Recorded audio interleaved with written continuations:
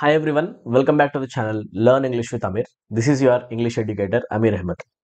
Guys, in this video, we are going to talk about Group 4 examination.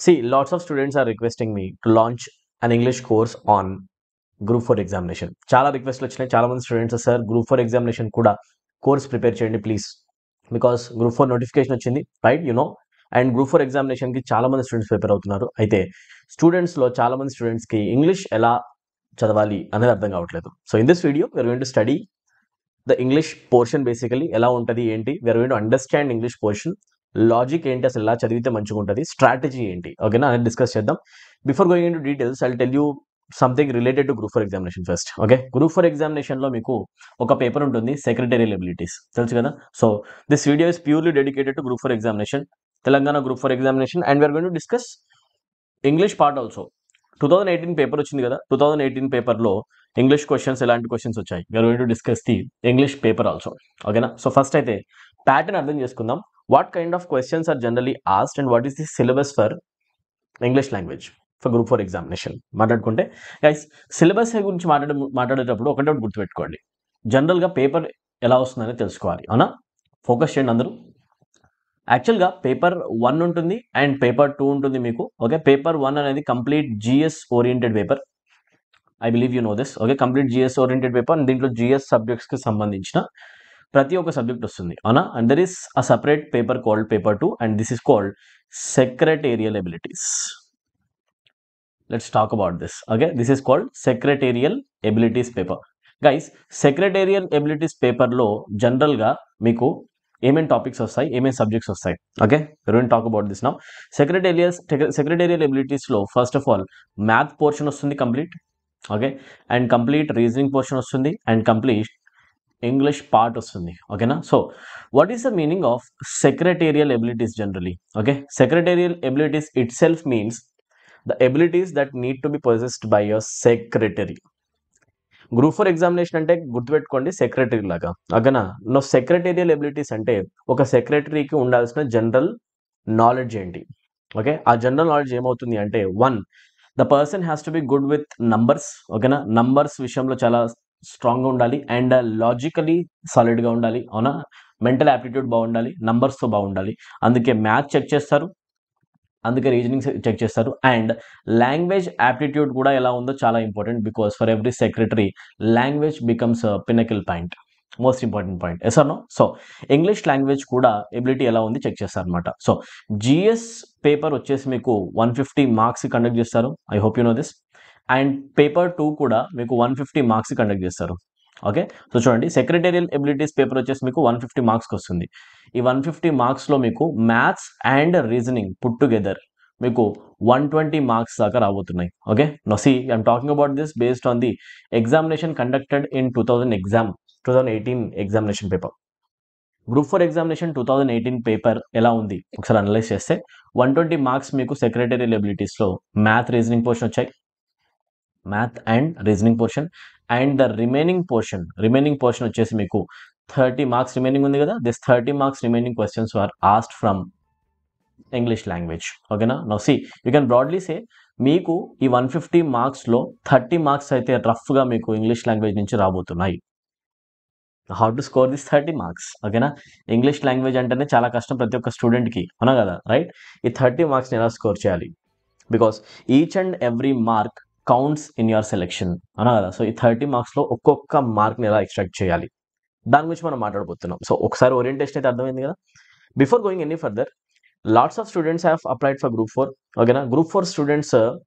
నీట్గా స్ట్రాటజీతో prepare అయితే English లాంగ్వేజ్లో 30 out of 30 score చేయొచ్చు నాన్న ఎలా చెప్తాను కొద్దిసేపట్లో 30 అవుట్ ఆఫ్ 30 స్కోర్ చేయొచ్చు you need little bit of strategy ఎక్కువ అవసరం లేదు లాంగ్వేజ్లో మీకు ఎక్కువ నాలెడ్జ్ ఉండాల్సిన అవసరం లేదు లిటిల్ బిట్ ఆఫ్ స్ట్రాటజీ ఉంటే మాత్రం 30 అవుట్ ఆఫ్ 30 స్కోర్ చేయడం కూడా 100% practically possible I'll tell you ఓకేనా అది ఎలా అనేది అండ్ వన్ మోర్ థింగ్ ఎవరైతే స్టూడెంట్స్ ఎస్ఐ అండ్ కానిస్టేబుల్ ఎగ్జామినేషన్లో ఈవెంట్స్లో కనుక డిస్క్వాలిఫై ఉన్నారో లేకపోతే ప్రిలిమ్స్ ఎగ్జామినేషన్లోనే డిస్క్వాలిఫై అయిపోయి ఉన్న స్టూడెంట్స్ ఎవరైతే ఉన్నారో ఎవరైతే ప్రిపరేషన్ ఆల్రెడీ చేసేసి ఆగిపోవాల్సి వచ్చిందో don't get disappointed my dear అలాంటి స్టూడెంట్స్ అందరికీ ఒక బెస్ట్ ఆపర్చునిటీ ఉంది you can go for group 4 అసలు గ్రూప్ 4 ఎగ్జామినేషన్ ఉంది don't waste your time don't waste your energy don't waste your efforts that you have put in ఆ ఎఫర్ట్స్ని ఏదైతే efforts మీరు examination కోసం యూస్ చేశారో, ఆ ఎగ్జామినేషన్స్ కోసం ఏదైతే ప్రిలిమ్స్ కోసం వాడారో అండ్ మెయిన్స్ కోసం అంత చదువుంటారో మీరు ఎస్ఐ కానిస్టేబుల్ స్టూడెంట్స్ అండ్ వేరే ఎగ్జామినేషన్ చదివిన స్టూడెంట్స్ అయినా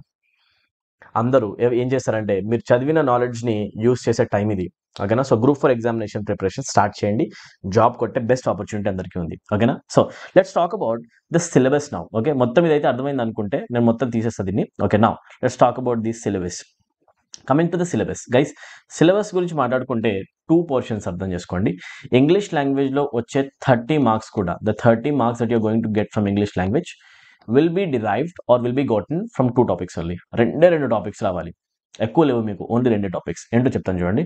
the first topic is cold reading comprehension. షార్ట్లో రాస్తున్నాను నేను ఆర్సీ, ఆర్ రాయమంటే రాస్తాను reading comprehension. We call this reading comprehension.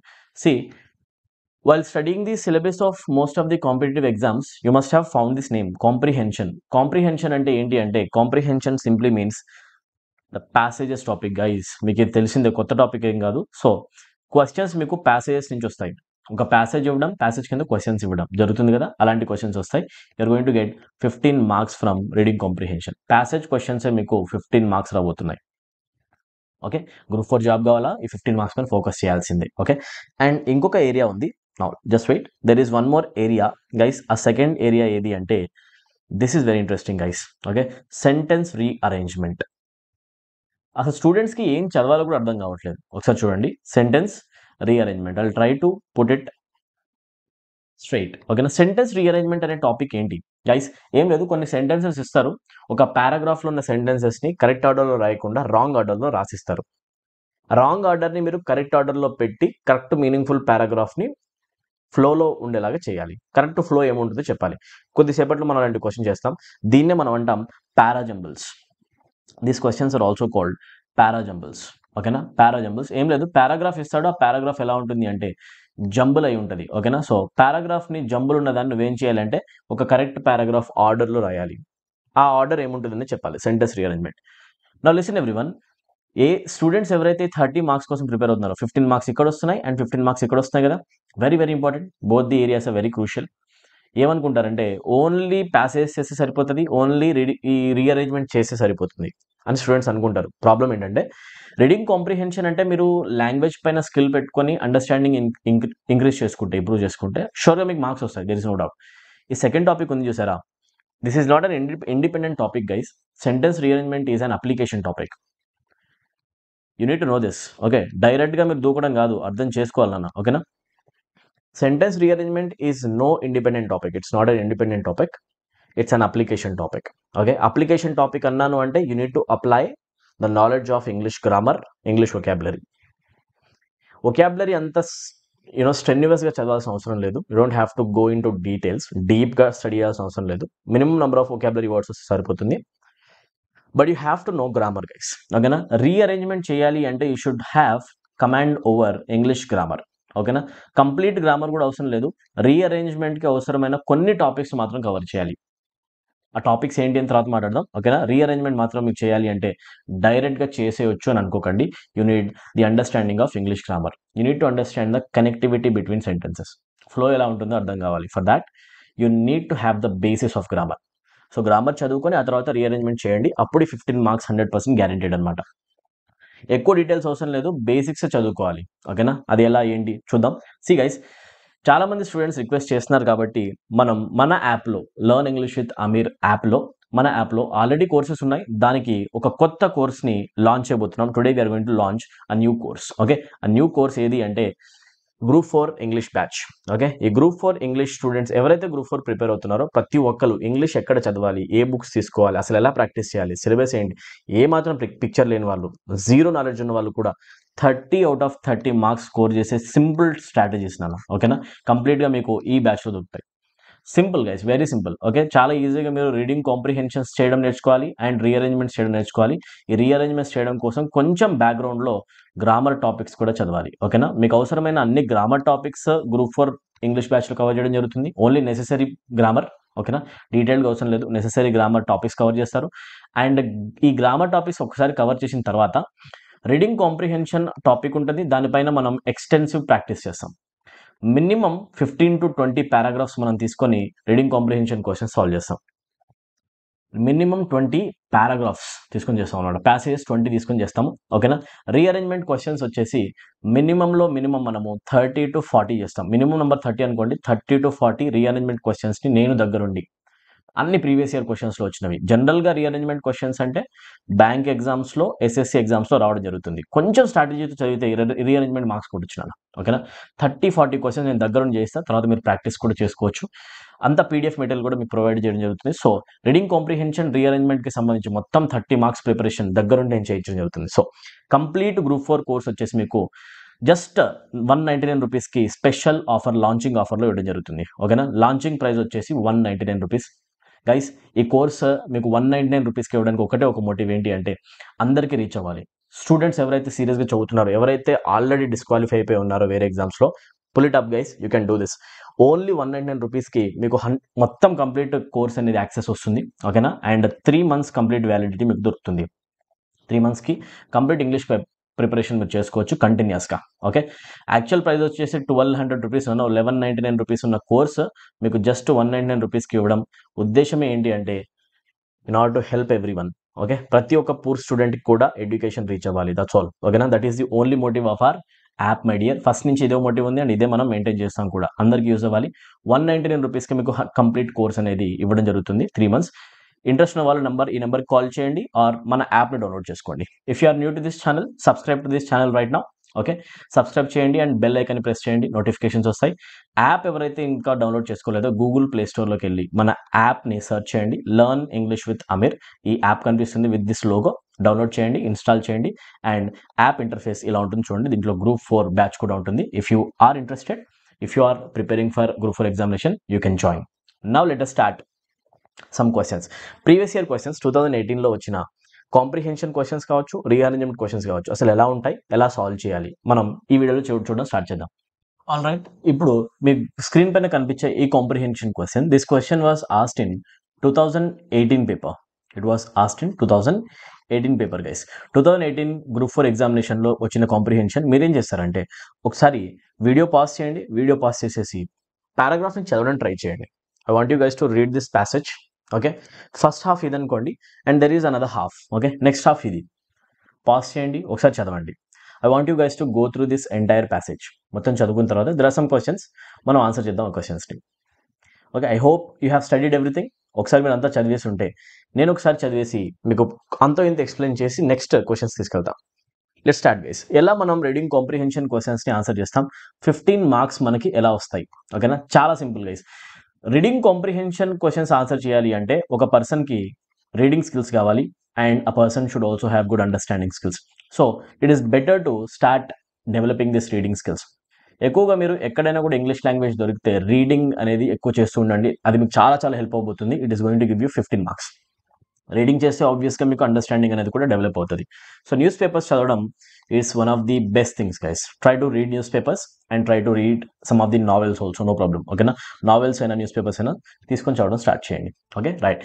ఈ పారాగ్రాఫ్ మొత్తం మనం చదువుదాం చూడండి ఒకసారి. Unveiling a mini budget of sorts in the middle of the financial year, the goods and service tax council has announced a reduction in the tax rates for over 85 goods. It is 85 goods. Okay na. Right. Over 85 goods ki tax reduction జరిగిందంట. GST new financial ear middle of the financial వచ్చిన new బడ్జెట్లో, mini budget అంటాం దాన్ని. ఓకేనా. Right. Financial year అంటే తెలుసు కదా మీకు. ఫైనాన్షియల్ ఇయర్లో యాక్చువల్గా బడ్జెట్ మీకు ముందే అనౌన్స్ చేయడం జరుగుతుంది. దాంట్లో మళ్ళీ మినీ బడ్జెట్ వచ్చింది. ఓకేనా. అరౌండ్ సెప్టెంబర్ ఆ టైంలో వచ్చింది అనుకోండి.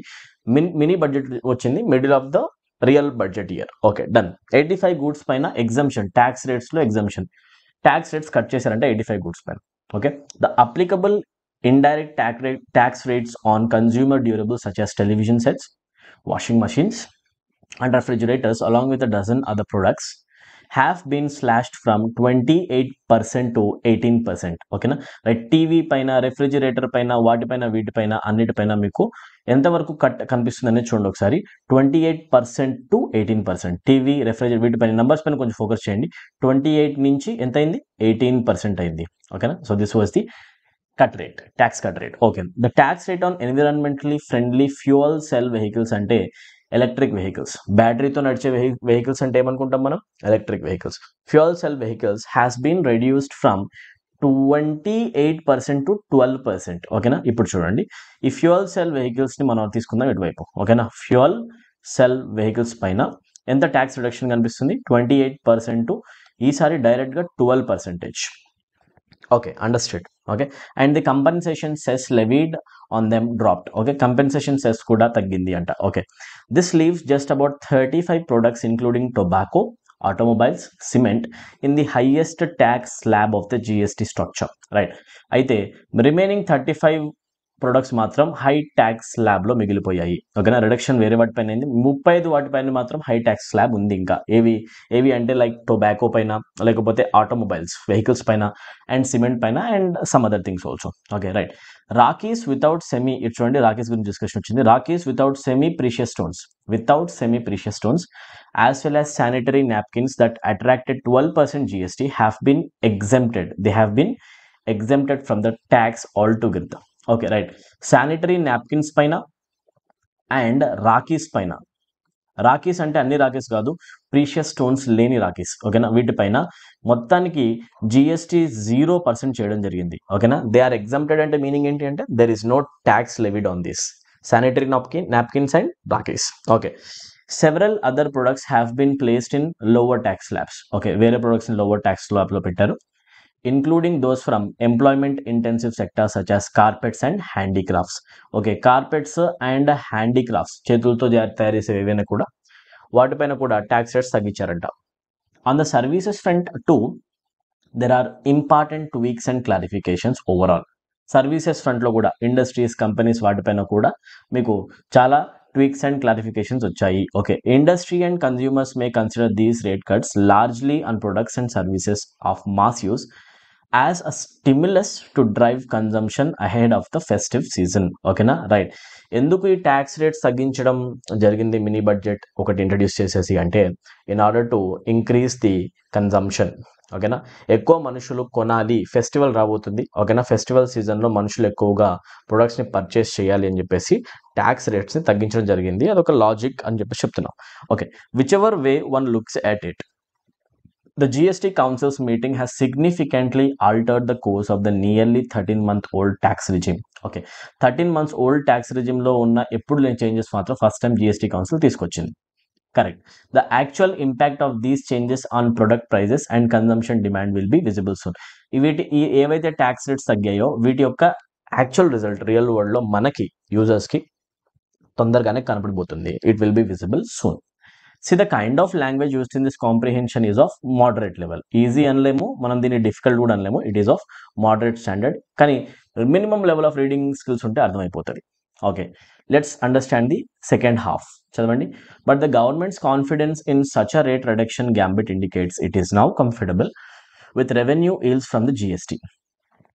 గవర్నమెంట్ ఇలా ట్యాక్స్ రిడక్షన్స్ చేయడం చూస్తే, ఈ కాన్ఫిడెన్స్ని చూస్తే జిఎస్టీ నుంచి వచ్చిన ఇన్కమ్ నుంచి చాలా సాటిస్ఫై అయి ఉన్నారు గవర్నమెంట్ వాళ్ళు అని చెప్పేసి మనకు అర్థమవుతుంది. రైట్, ఎందుకంటే ట్యాక్స్ తగ్గించారు కదా అడగకుండానే.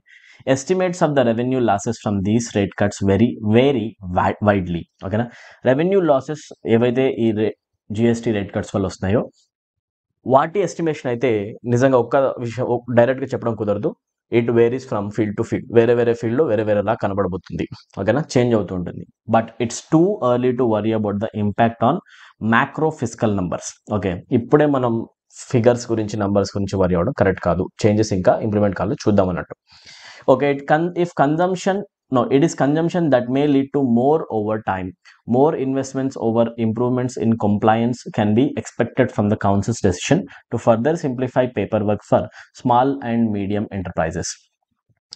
ఈ జిఎస్టీ మినీ బడ్జెట్ ద్వారా ఏం ఎక్స్పెక్ట్ చేయొచ్చు అంటే మినీ ఇండస్ట్రీస్ ఏవైతే ఉన్నాయో, ఓకేనా, జిఎస్టీ కౌన్సిల్ డెసిషన్ చూస్తుంటే మినీ ఇండస్ట్రీస్, మీడియం ఎంటర్ప్రైజెస్ కావచ్చు, స్మాల్ ఎంటర్ప్రైజెస్ కావచ్చు, వాటి యొక్క పేపర్ వర్క్ కూడా ఈజీ చేసే ఛాన్స్ ఉన్నాయి. కొత్తగా ఎవరైనా ఒక ఇండస్ట్రీ పెట్టాలనుకున్నా, కంపెనీ పెట్టాలనుకున్నా, ఎంటర్ప్రైజ్ స్టార్ట్ చేయాలనుకున్నా దారి చాలా ఈజీ అవ్వబోతుంది అనేది కూడా మనకు అర్థమవుతుంది. Okay, but there are 2 major concerns. అంతా బాగానే ఉంది కానీ ఒక చిన్న ప్రాబ్లం ఉంది. There are 2 major concerns are problems. ఏంటి? First one, since the new rates are to kick in from July 27. July 27 నుంచి ఇది రాబోతుంది కాబట్టి జూలైలో అంట అయింది. Okay, no problem. Companies may not have enough time to rework there pricing strategies and replace existing market inventory, failing which they could face anti profiteering action. Meaning ఏంటి అంటే కంపెనీస్కి వాళ్ళ ప్రైజింగ్ స్ట్రాటజీస్ని చేంజ్ చేసుకునే టైం చాలా తక్కువ రాబోతుంది. ఎందుకంటే announce చేసి వెంటనే ఇంప్లిమెంట్ కూడా చేయబోతున్నారు. జిఎస్టీ తగ్గింది అంటే వాళ్ళ ప్రైజెస్ కూడా వాళ్ళు చేంజ్ చేసుకోవాల్సి వస్తుంది కదా. ఆల్రెడీ ఎంఆర్పీస్ అవి అని డిసైడ్ చేసేసుకొని ప్లాన్స్ చేసుకొని వాటిని ప్రింట్ కూడా చేసుకోవడం జరుగుతుంది, అవునా కదా, స్టాక్ పైన. ఇవన్నీ చేంజ్ చేసుకోవడం కొన్ని కంపెనీస్కి విత్ ఇన్ టైం కష్టం అవుతుందేమో. This is the first problem. Second, ఇంకొక ప్రాబ్లం ఉంది. Members of the council have for the first time questioned it's functioning and alleged that not all of the changes and rate cuts were placed on the agenda. GST కౌన్సిల్లోని మెంబర్లో కొంతమంది ఏం ఆరోపణ చేస్తున్నారు? They are అలెజింగ్ that అవసరమైన అన్ని products పైన tax cuts రాలేదు అని చెప్పేసి, అజెండాలో అసలు కొన్ని అసలైన వాటిపైన ట్యాక్స్ కట్స్ పెట్టలేదు అని చెప్పేసి ఆరోపణలు చేస్తున్నారు. ఓకే, ఇది ఒక problem. For a tricky tax that is still a work in progress, distrust between centre and state and the centre and the states would make further rationalization difficult. Okay, ఇలాంటి tricky బడ్జెట్కి ఒకటైతే పెద్ద ప్రాబ్లంగా మారబోతుంది. ఏంటి అంటే సెంటర్కి స్టేట్కి మధ్యలో ట్యాక్స్ డిస్ట్రిబ్యూషన్ కనుక ఒకవేళ ట్రస్ట్ కనుక పోతే ఇంకా మ్యాటర్ చాలా కాంప్లికేట్ అయిపోతుంది. ఎందుకంటే ట్యాక్స్ డిస్ట్రిబ్యూషన్ సెంటర్కి స్టేట్కి స్మూత్గా జరుగుతూ ఉండాలి, అవునా కదా, రైట్. దానికి ఏం కావాలి అంటే నమ్మకం కావాలి.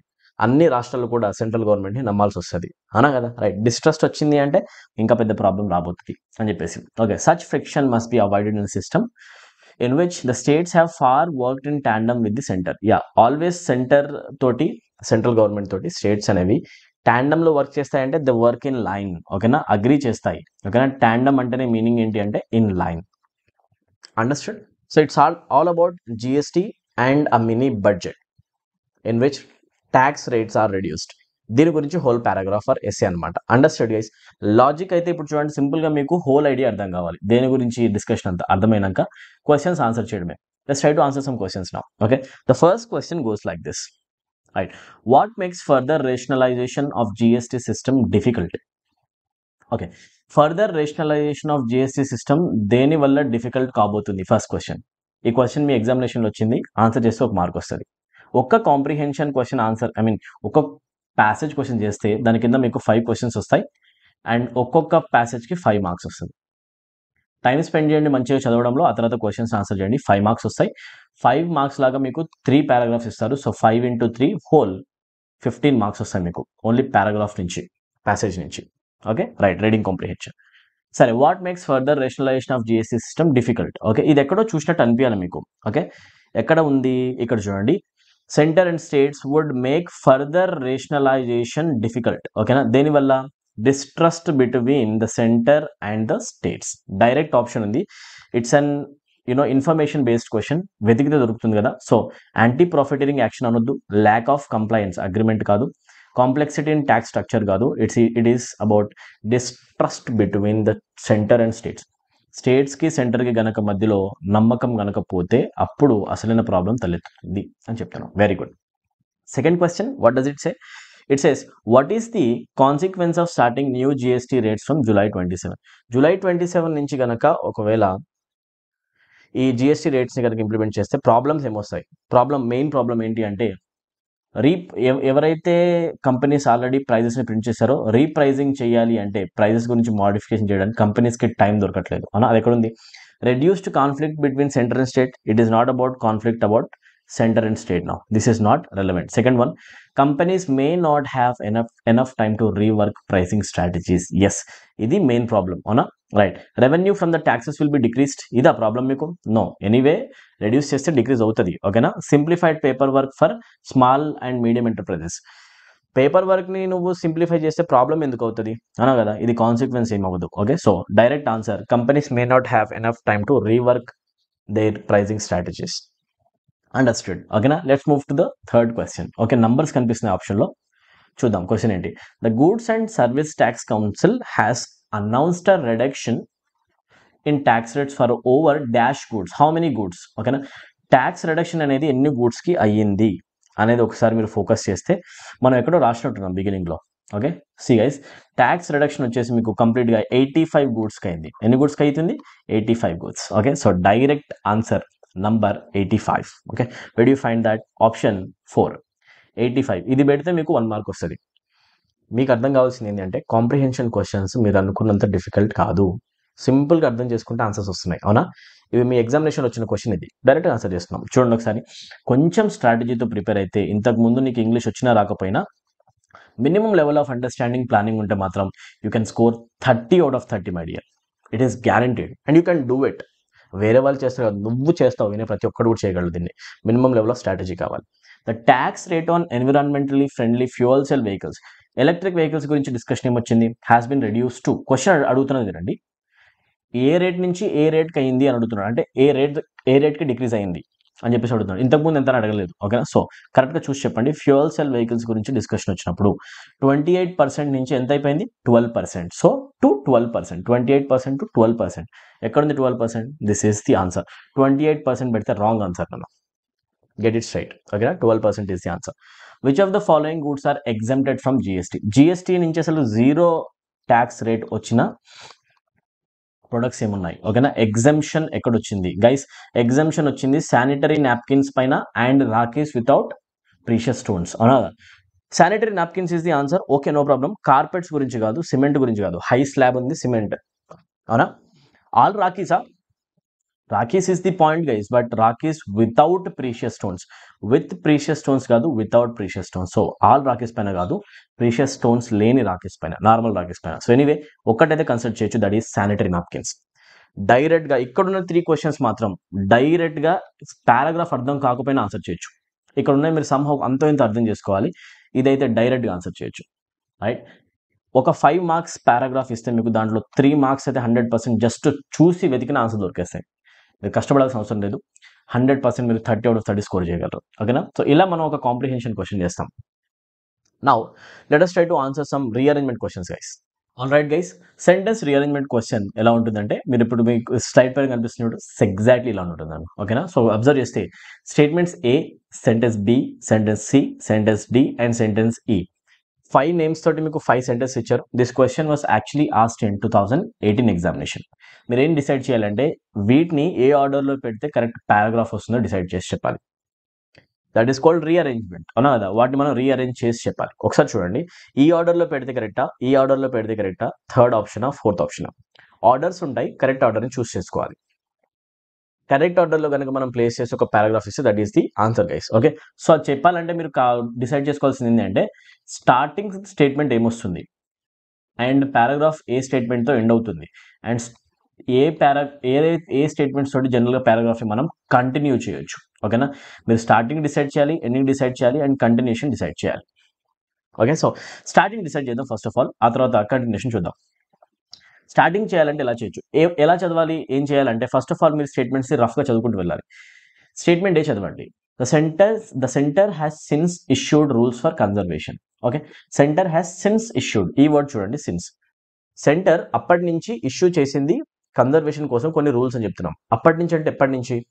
ఏదో జరుగు ఉంటుంది, ఆ డిస్కషన్ కింద ఉండాలి. అవునా కదా? సో ఏదో అయితే బిగిన్ చేయలేం. ఎలా చేయాలంటే క్వశ్చన్స్ని ఆప్షన్స్ తోటి ఆన్సర్ చేయాలి. రీఅరేంజ్మెంట్ క్వశ్చన్స్ని సెకండ్స్లో ఆన్సర్ చేయొచ్చు నాన్న. Okay? You have to play with the options, learn to play with the options. Options observe చేస్తే అయితే సితో అయినా బిగిన్ చేస్తాం ఆర్డర్ని, లేకపోతే బీతో అయినా బిగిన్ చేస్తాం. కాంపిటీషన్ బీకి సికి అన్నప్పుడు మనం చదివితే సరిపోతుంది. చదవండి. Loss of natural wetlands is an ongoing catastrophe in India. Okay? Catastrophe అంటే డిజాస్టర్, విపత్తు. ఏమంటాం మనం? డిజాస్టర్. ఇండియాలో ఆన్గోయింగ్ డిజాస్టర్, ఆన్గోయింగ్ విపత్తు కరెంట్లీ ఏంటి అంటే loss of natural wetlands. Okay? వెట్లాండ్స్ని కోల్పోవడం అనేది పెద్ద విపత్తు ఇండియాకి జరుగుతున్నది ప్రెసెంట్. ఓకే? సో చూడండి, బ్యూటిఫుల్ వేలో మనము యాక్చువల్ డిస్కషన్ అంతా దేని గురించి అనేది చెప్తున్నాం. It's about natural wetlands and losing of those wetlands. అవునా కదా? వాటిని మనం కోల్పోవడం జాగ్రఫికలీ. అవునా? సరే, ఇప్పుడు దీని గురించి డీటెయిల్గా మీకు నౌన్స్ వచ్చేసి డీటెయిల్గా మీకు ఇంట్రొడక్షన్ పార్ట్ వచ్చింది. బీతో మీరు 100% బిగిన్ చేయొచ్చు. A decade ago, when the Salim Ali Center for Ornithology and Natural History released a conservation atlas for all states using space application. చూడండి, ఇక్కడ మీకు ఒక రీసెర్చ్ గురించి మాట్లాడుతున్నారు, ఒక సెంటర్ కండక్ట్ చేసింది. దీనిలో ప్రాపర్ ఇంట్రొడక్షన్ రావట్లేదు మీకు. యాక్చువల్ డిస్కషన్ దేని గురించి అంటే వెట్లాండ్స్ గురించి. సో డైరెక్ట్లీ మనం సితో బిగిన్ చేయము. Option 1 gone, option 2 gone. మనం దేంతో బిగిన్ చేస్తామంటే బీతో బిగిన్ చేస్తాం, బీతో బిగిన్ చేస్తాం. ఒక్కటే డిసైడ్ చేయండి. ఇప్పుడు బి తర్వాత ఈ రాయాలా లేకపోతే సి రాయాలా, ఇలా చేస్తామన్నమాట. మొత్తం ఆర్డర్ అవసరం లేదు. కరెక్ట్ లాజిక్ తోటి ఒక్క కాంబినేషన్ చెప్పగలిగితే చాలు. స్టార్టింగ్ ఆర్ మిడిల్లో ఎండింగ్లో కాంబినేషన్ పర్ఫెక్ట్గా ఫైండ్ అవుట్ చేయండి. ఓకే, బి తర్వాత ఈ రావాలా సి రావాలా? రీడ్ బి ఈ వన్స్. ఓకేనా. Loss of natural wetlands is an ongoing catastrophe in India. Okay, it reported the tragic fact that 38% of wetlands had already been lost naturally. What reported? అది report చేసింది 38% of wetlands అనేవి already పోయాయి nationally అని చెప్పేసి. ఏది report చేసింది చెప్పామా? లేదు అన్నా కదా. సో అది రిపోర్ట్ చేసిందని చెప్పామంటే బి తర్వాత డైరెక్ట్గా ఈ పెడితే it is not following in line, something is missing. So B ఈ కరెక్ట్ కాదు. Direct answer of the question is BCEAD. ఓకేనా, ఆన్సర్ ఈస్ BCEAD. ఆబ్వియస్లీ అదే అవుతుంది. చూడండి ఒకసారి. Loss of natural wetlands is an on going catastrophe in India. Okay, wetlands కోల్పోవడం ఒక disaster అవుతుంది ప్రెసెంట్. బి తర్వాత సి. ఎలాగా చూడండి ఒకసారి. ఎలా తెలిసింది మనకి? డికేడ్ అగో, ఒక 10 సంవత్సరాల వెనక. ఓకేనా, డికేడ్ అంటే తెలుసు కదా మీకు, 10 years. A decade ago, when the Salim Ali Center for Ornithology and Natural History released a conservation atlas release చేసినప్పుడు ఒక centre, Salim Ali centre, all states using space applications చేసినప్పుడు మనకి విషయం బయటపడ్డది ఏంటి అంటే న్యాచురల్ వెట్లాండ్స్ అనేవి ఇండియా నేషనల్లీ మనం కోల్పోతున్నాం అనేది. ఓకేనా. సో ఇది రిపోర్ట్ చేసింది ఏది? ఈ సెంటర్ చేసిన ఒక రీసెర్చ్, కన్జర్వేషన్ అట్లాస్, ఇది రీసెర్చ్ రిలీజ్ చేసింది చెప్తాం. సో ఈ కన్జర్వేషన్ అట్లాస్ అనే నౌన్ని మనం రిప్లేస్ చేయడానికి యూజ్ చేస్తాం నెక్స్ట్ ప్రొనౌన్ ఇట్. సో ఇప్పుడు చూసుకోండి, బి తర్వాత డైరెక్ట్ ఈ కాదు, BC రాసిన తర్వాత ఆ తర్వాత ఈ కనెక్షన్ ఇలా ఉంది. ఓకేనా, BCE ఇట్ రిపోర్టెడ్. ఓకే, ఏది? ఈ atlas released by the centre research అనమాట. It reported that tragic fact that 38% of wetlands had already been lost nationally, and shockingly, in some districts, only 12% survived. Only కొన్ని జిల్లాలో 12% of the wetlands మాత్రమే బతుకున్నాయని చెప్పేసి చెప్తున్నాం. ఓకేనా. So BCE తర్వాత A. The centre has since issued. ఇది తెలిసిన వెంటనే సెంటర్ కొన్ని గైడ్ లైన్స్, రూల్స్ అనేవి కన్జర్వేషన్ కోసం పాస్ చేసి జారీ చేసింది. Rules for conservation and management and chosen 115 water bodies in 24 states for protection support, but this is obviously two little. ఓకేనా, ఏమంటే 115 వాటర్ బాడీస్ని సెలెక్ట్ చేసుకొని వాటి కన్జర్వేషన్ కోసం కొన్ని రూల్స్ గైడ్ లైన్స్ని సెంటర్ జారీ చేసింది. ఓకే, వీటిని కాపాడండి అని చెప్పేసి. ఆ తర్వాత లాస్ట్లో D. More over, research studies show that the conservation are concentration of heavy metals in such sites is leading to bioaccumulation, thus entering the plants and animals that ultimately form part of people's food. ఓకేనా, right. Meaning ఏంటి అంటే research studies ఇంకేం చెప్తున్నాయంటే heavy metal యొక్క particles అయినా, heavy metal substances అయినా ఈ సైట్స్లో ఎక్కువగా పేరుకుపోతున్నాయి, accumulate అయిపోతున్నాయి, బయో అక్యుములేషన్ జరుగుతుంది. దీనివల్ల చుట్టూ ఉన్న చెట్లలోకి ఆ మెటల్ పార్టికల్స్ వెళ్ళడం జరుగుతుంది. ఓకేనా, ఆ మెటల్ మినరల్స్ వెళ్ళడం జరుగుతుంది. ఆ చెట్లని యానిమల్స్ తినడం జరుగుతుంది. ఆ యానిమల్స్ మనం తింటే హ్యూమన్స్ కూడా ఇబ్బంది అవుతుంది. ఫుడ్ చైన్లో పార్ట్ అనమాట. మొత్తానికి ఎక్సలెంట్ ఫ్లో ఎక్కడుంది అంటే BCEAD. మనం BC డిసైడ్ చేసినప్పుడే మనకు ఆల్రెడీ ఒక మార్క్ వచ్చింది. ఒకసారి ఊరికే చదివి మీకు ఎక్స్ప్లెయిన్ చేయడానికి నాకు టైం పట్టింది అంతే. కరెక్ట్గా ఈ క్వశ్చన్ ఆన్సర్ చేయడానికి 1 minute of time is more than enough guys in order to decide B and C. Yes or no? Very good. Sentence rearrangement, second example. Again, this question is also asked in 2018. You can check in the paper. Okay, 4 sentences, 5 ఉన్నాయి. 1 2 3 4 5 orders ఉన్నాయి. Try చేద్దాం. చిన్నగా ఉంది. Bolder is not always better, however. Bolder ఏదైనా కూడా బాగా థిక్గా, కలర్ఫుల్గా ఉండడం, థిక్గా ఉండడం అనేది ఆల్వేస్ బెటర్ కాదు. హౌఎవర్ ఏంటి, దేని గురించి మాట్లాడుతున్నాం అసలు అర్థం కావట్లేదు. ఏతో బిగిన్ చేయలేము, అయితే ఆప్షన్ ఏతో బిగిన్ అయ్యే వాటిని తీసేయండి. 1 2 gone. బీతో బిగిన్ అవ్వాలి 100%. అయితే చదవండి. Red, orange and purple are vibrant colours. ఓకేనా, ఎనర్జెటిక్. వైబ్రెంట్ అంటే మీనింగ్ ఏంటి అంటే ఎనర్జెటిక్. ఓకే, ఎనర్జీ ప్రొడ్యూస్ చేసే కలర్స్ నాన్న. ఓకేనా, వేటిని చూస్తే మీరు యాక్టివ్గా ఫీల్ అవుతారు అంటే red, orange and purple are vibrant colours with energising effects to counter the blues. నువ్వు డిసప్పాయింట్మెంట్లో ఉన్నా కూడా నీ మూడ్ని చేంజ్ చేయగలవు. ఏ కలర్స్ అంటే ఈ colours, red, orange, purple. So discussion is about usage of colour and colourful paints. అర్థమవుతుందా? This is the way we introduce something. Discussion ఇలా స్టార్ట్ అవుతుంది. బీతో స్టార్ట్ చేయాలి. బి తర్వాత ఏ పెడతావా, ఈ పెడతావా చెప్తే ఒక మార్క్ నీదే. ఎంతసేపు ఫాస్ట్ చూద్దాం. ఓకేనా, బి తర్వాత ఏది బాగుంది? బి తర్వాత ఏ బాగుందా ఒకసారి చూద్దాం. Red, orange and purple are vibrant colours with energising effects to counter the blues. Okay, bolder is not always better, however bolder is not always better however అని చెప్పేసి చెప్తున్నాను అనుకోండి. బి తర్వాత ఏ వస్తుందా, bolder is not always better however అని చెప్పొచ్చా, లేకపోతే B తర్వాత ఈ ఒకసారి చదువుదాం. ఓకేనా. Red, orange and purple are vibrant colours with energising effects to counter the blues. So if not the change of paints, go for a bright coloured table cloth instead. చూడండి, దీనివల్ల మనుషుల డిసప్పాయింట్మెంట్ కూడా దూరం అవుతుంది. సో మీరు ఒక పని చేయండి. ఏం చేస్తారంటే, పెయింట్స్ వేయించుకోకపోతే, ఒకవేళ పెయింట్స్ వేయించుకోలేకపోతే, పెయింట్స్ని ఊరికే చేంజ్ చేయలేకపోతే, అట్లీస్ట్ పెయింట్స్కి బదులు గోడలకి బ్రైట్ కలర్డ్ టేబుల్ క్లాత్ అయినా యూస్ చేసుకోండి. స్టిల్ మీకు కలర్ఫుల్గా కనిపిస్తుంది కదా. సో చూడండి, ఈ స్టేట్మెంట్కి స్ట్రాంగ్ కనెక్షన్ ఉన్నట్టు మీకు అనిపించట్లేదా? సో బి తర్వాత bolder is not always better అని చెప్తే దానికి కనెక్షన్ కనిపించట్లేదు. So BA doesn't seem right. So answer is directly BE. Flow అర్థం చేసుకుంటే సరిపోతుంది. Remaining things will obviously fall in line guys. B తర్వాత సిఏడిని వస్తుంది ఆబ్వియస్లీ. చదవండి కావాలంటే, ఒకసారి చదవండి.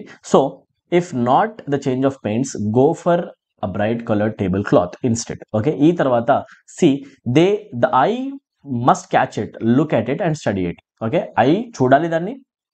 ఓకే, అండ్ ఆ తర్వాత ఏం చేయాలి అంటే ఫస్ట్ ఐ క్యాచ్ చేయాలి కలర్ని, ఆ తర్వాత చూడాలి.